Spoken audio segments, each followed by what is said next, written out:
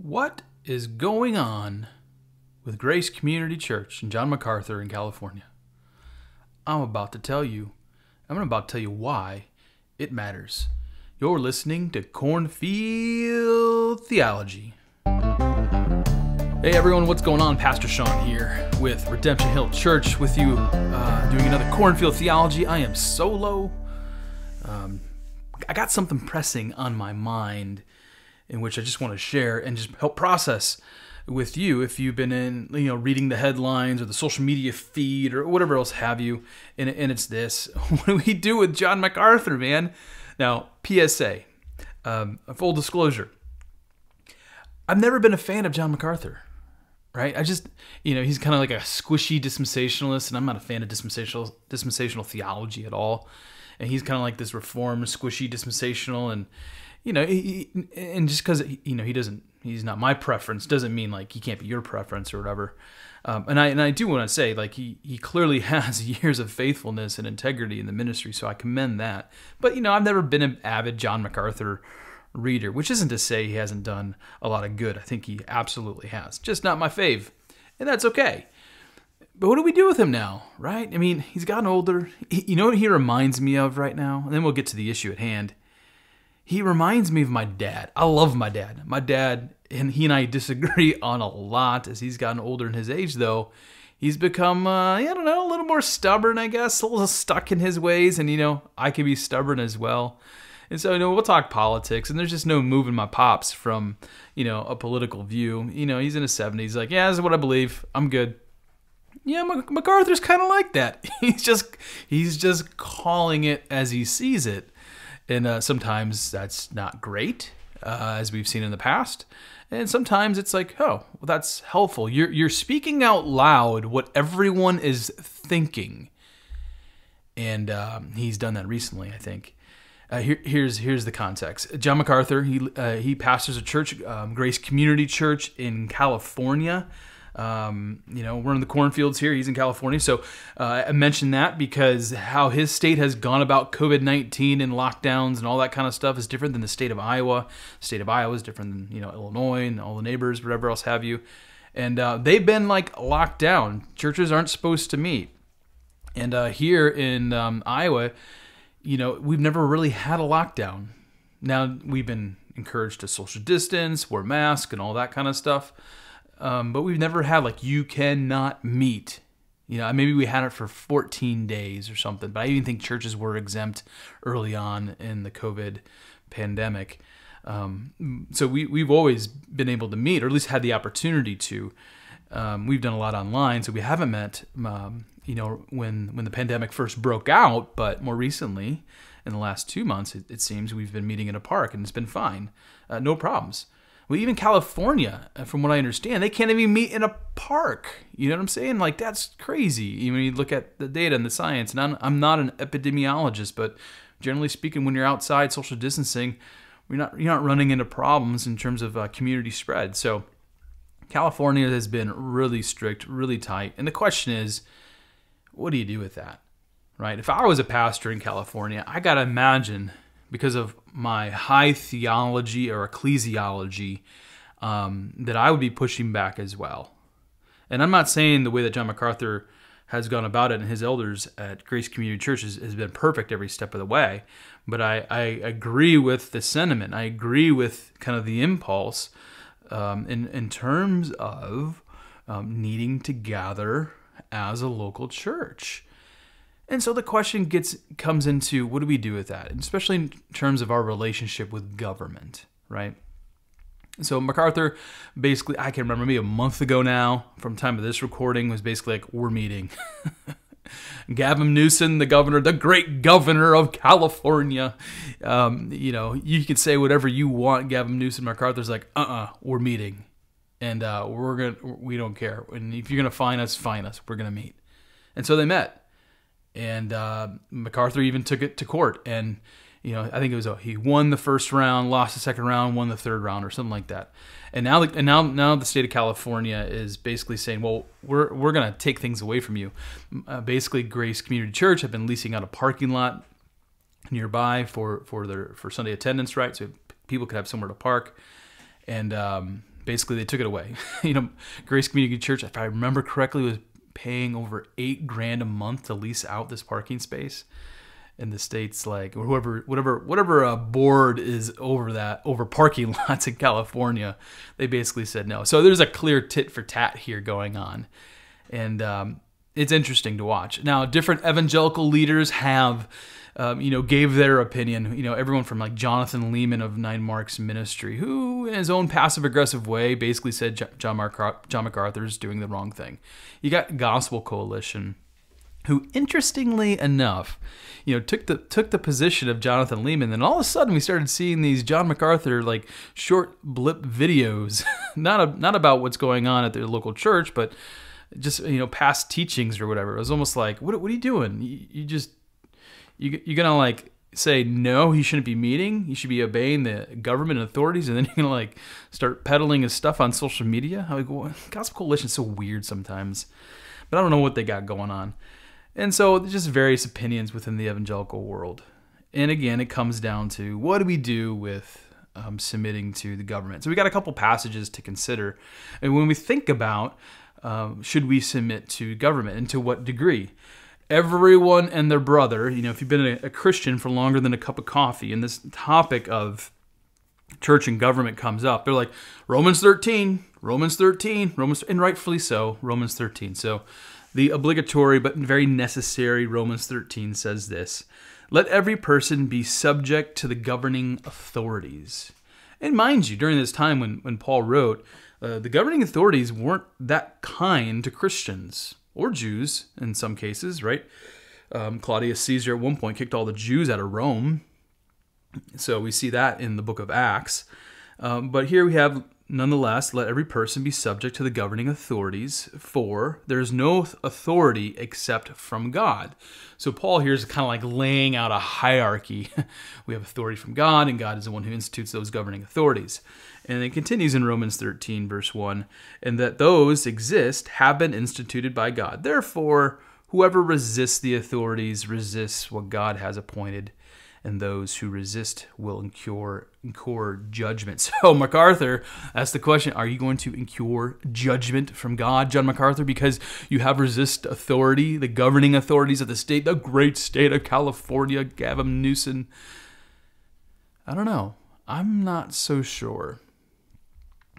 I think we have to be patient as Christians to quickly judge what is going on in a place, in a context that is not ours. Again, I can't imagine what the elders at Grace Community Church have to process, have to think through. We just don't have the same political climate here in the motherland, here in the cornfields of Iowa. And so let's not be quick to judge. And I think there's some passages within Scripture that we can look and say, yes, we're supposed to submit to our governing authorities, but what if those governing authorities are unjustly telling us we can and cannot do something? It violates Scripture or our conscience, right? What if that's the case? Do you still obey? I mean, here's your real silly example, but totally makes the point. What if the governing authorities say, hey, we want you to go steal from your neighbor, right? Go do that. Well, you don't do that. Right? You're violating Scripture at that point. So you don't do it. Governing authorities could tell you not to do something, right? You cannot eat. Well, no. I can eat and I should eat. I'm not going to starve myself because, governing authorities tell me to not eat or whatever. So those are outlandish examples, but they're trying to make a point here.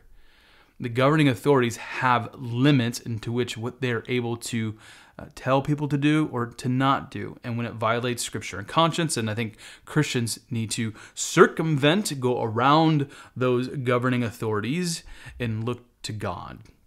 That's exactly what Daniel did. When you read the book of Daniel, you're just amazed at two things that stick out in the entire book. There's other things, of course. One, God is completely sovereign over the kings he raises up and then the kings he humbles. Totally sovereign over that. I go to that a lot when I think about how God is sovereign over the governing authorities. Number two, if the governing authorities are going to tell you to not do something and it impacts your your faith and what you believe about your faith in God and what God is calling you to do, then I think there's some liberty to be like, So what happens in Daniel, right? Go to Daniel 6 for a moment. You don't have to turn there, but you certainly can. I'll just paint the story for you here. There's a new king, King Darius, and so he becomes king, and all of a sudden all his underlings are like, we really don't like this guy Daniel, and he's religious, and he loves God, and he's always praying, and we need to get him out because he has power and authority that we want, and this is the best way to kind of get him out is to realize we're going to attack the very thing that he loves the most, God. And so these little weasels, right, of under King Darius, they go to him right after he's feeling good. He's now king of Babylon, and they say the king should establish an ordinance and enforce an injunction that whoever makes petition to any god or man for 30 days, except to you, O king, shall be cast to the lions. The famous story. The biblical story of Daniel in the lion's den. So basically, if Daniel's going to pray to his God Yahweh, then you know what we're going to do. We're going to take Daniel and throw him in the lion's den. And then you dip down a couple more verses, and it's worth saying and reading this. When Daniel knew that the document had been signed, because King Darius is like, yeah, sure, whatever these guys said. They've been around for a while. When that was signed, he went to his house where he had the windows in the upper room open, and he prayed toward Jerusalem. He got down on his knees 3 times a day and prayed and gave thanks before his God as he had done previously. He was not going to let government to determine how it is he was going to worship his God. That's where government absolutely can overstep and has overstepped as we even look at history. That's been the case. What do we have going on in California? How does that fit here? Now, is the government saying you cannot do this because we don't like church? Well, in California, I'm not going to put that past them, right? You know what I'm saying? Like, California is a really secular state. And while many churches exist in California, generally speaking, within the government, not too friendly toward churches in general. And that's a whole different podcast when we talk about the rise of this like neo-Marxism's going on and how that's infected some governments, and especially these liberal states. I mean, calling California liberal and not a fan of churches is not a stretch. It really isn't. Now, other local communities that like their churches and stuff like that, of course. But liberalism in general, I mean, there's a reason why liberal churches in general are on the massive decline, because that particular ideology doesn't allow for faith in God. It allows for faith in government. So different podcasts for another day. So I'm not shocked that Gavin Newsom in the state of California and are not happy with Grace Community Church. And so just keep that in mind. And does this apply here? I think it can. I think John MacArthur and the elders at Grace Community Church are the ones who ultimately need to determine that. Now, I will admit, was it necessary that for a season that people not gather together because we just didn't know what was going on with COVID? Of course. That we didn't gather. We went completely online. We were being cautious, not only because we're just trying to take the information that was being given to us through the CDC or through our local governing authorities and say, okay, we want to respect that. There was a time and place for it, absolutely. Now with more information and now more understanding about how to fight COVID-19, can we go about gathering in a way that is wise and responsible? I think so. I think we must do so.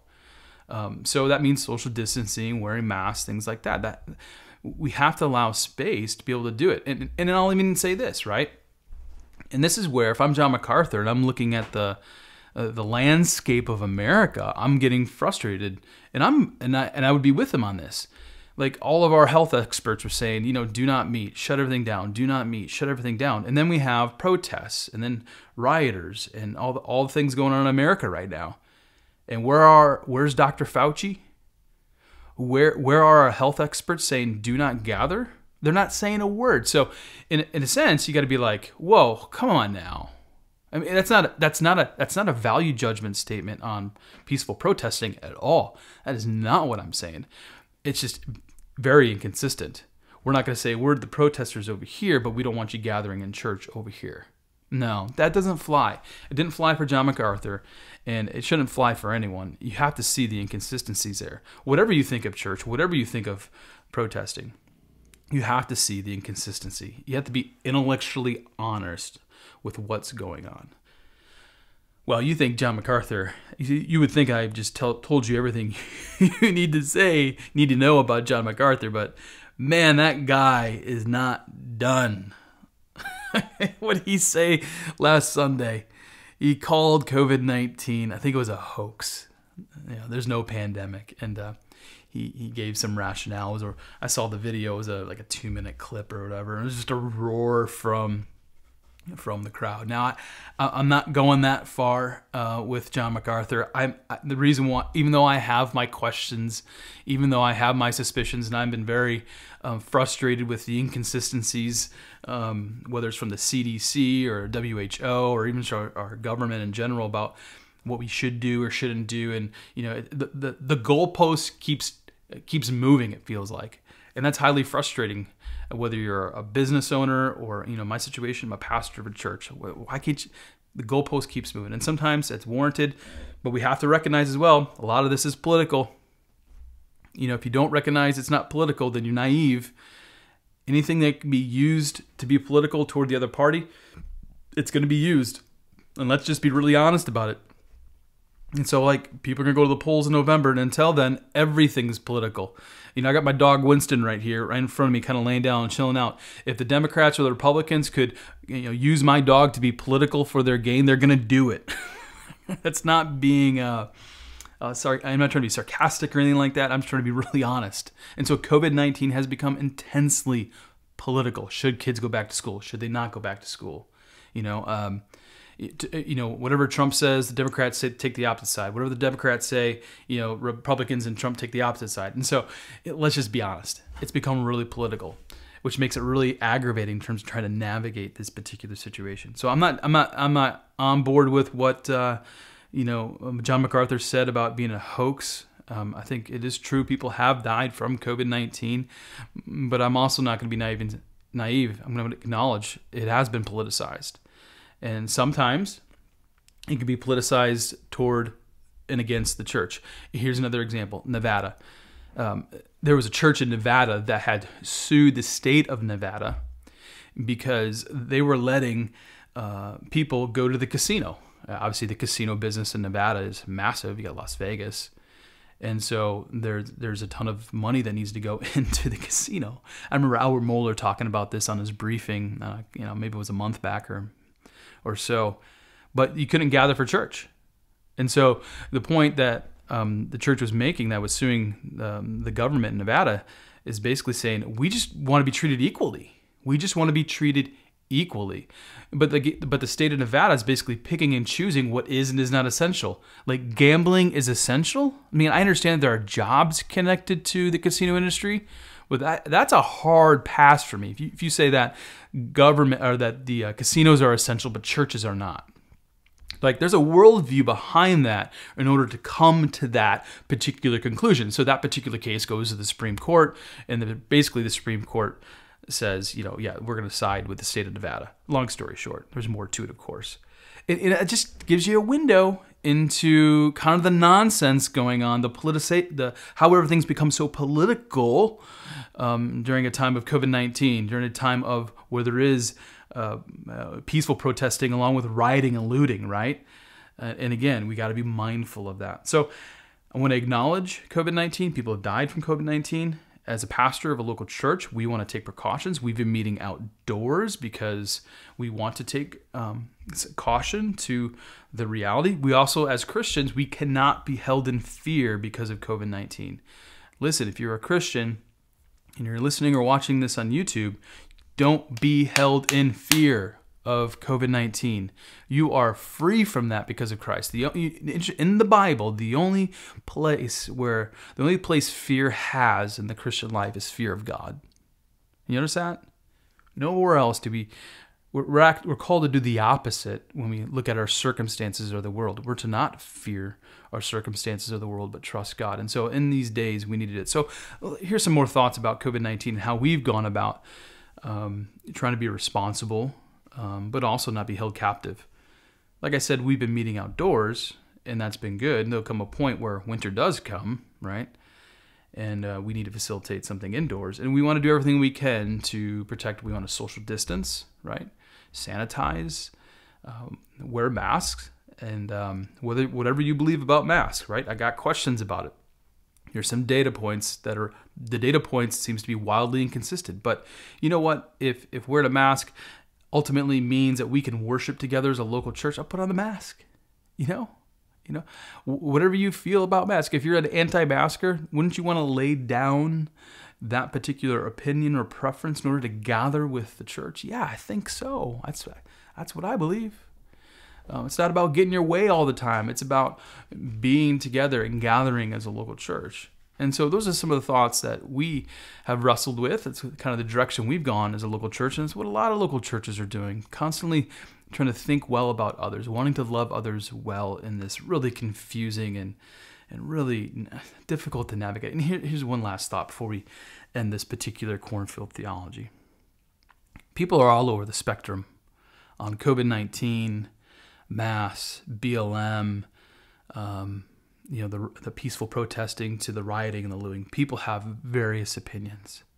And there's no better opportunity for the church to love well. Love each other well, even when we disagree, and love the world well, the world that we're trying to reach with the gospel of Jesus Christ. And so, yeah, go back to what I started with, like, how do we engage, what do we do when the government's saying no, right? And we read Romans 13, we look at a situation like the book of Daniel. We have 1 Peter 2:17, which is love the brotherhood, fear God, honor the emperor, honor the emperor. Well, the way forward is to love well. What did Christ do? He was the greatest example of love that we read about in the scriptures, a self-sacrificial love that he took to the cross. Right? I think of Philippians 2, where in humility, he took the hard road we could not do for ourselves. I think about what we read in the Gospel of John, where Jesus says, how do you know that I've loved you? I've laid my life down for you. And as Christians, we need to do that for one another. We need to love well in the church. We want the world to look in and be like, whoa, that's different than all the barking and the yelling and the screaming that we see on the news outlets and social media. We can actually do this well. We can love well. Even if you're in a situation where, I'm going to uphold Romans 13 for our circumstances, or the book of Daniel, right? Daniel, because he was defying the government, wasn't all of a sudden, he didn't cease to love well. I'd argue the opposite. He wanted to honor God and love others well. And if the circumstance, if there are consequences for him loving God, you take the circumstances. It is what it is. But it doesn't mean he ceased loving well because he defied the government. I don't think John MacArthur is not loving others well by doing what they're doing. And as Christians, we just need to be patient. Patient with one another and loving one another well. Well, that's it for now. Hope that's helpful for you all. Again, hopefully our next Cornfield Theology podcast, I'll have someone else, maybe Logan, bumping back on, enjoying the conversation. But until next time, I hope you guys stay well, stay safe, and God bless, and peace out. Thanks.